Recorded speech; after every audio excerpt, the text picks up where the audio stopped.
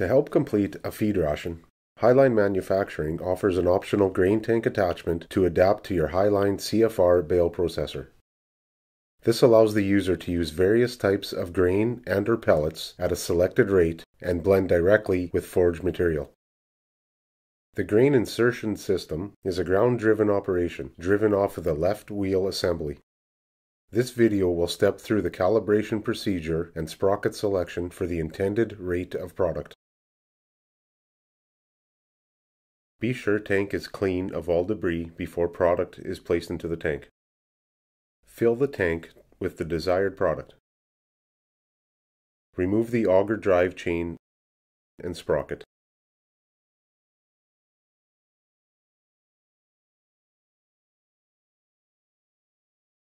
Place the calibration crank handle onto the auger shaft and tighten with a quick turn handle.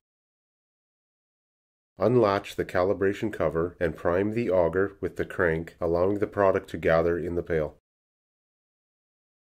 Empty the pail back into the tank. Weigh the empty pail, as the weight must be subtracted later. Place the empty pail under the calibration door so that the material will be caught. Turn the crank handle counterclockwise 4 revolutions. Weigh the bucket and then subtract the weight of the pail. Divide the weight of the product by 4 to calculate the amount of product per revolution. Determine the calibration ratio by dividing the intended rate by the weight per revolution of the auger.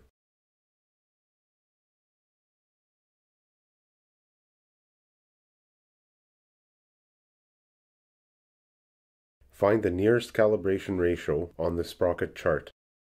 Look across that line under the correct product type and select the correct sprockets for the intended rate. Close the calibration cover and remove the cranking handle and place it into the storage location. Attach the correct sprockets to the driving sprocket and auger sprocket locations.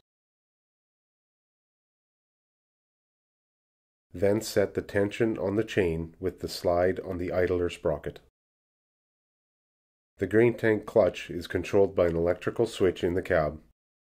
This requires 12-volt power supply. This indicator is to measure the distance traveled while the grain tank is in operation. One thing to note is that the distance meter is measured per foot, but the calibration and the sprocket setting is allowing 5 feet per cow. So as an example, and to be more accurate, 200 feet would be the distance to feed 40 cows. This distance meter can be reset and turned by hand at any time.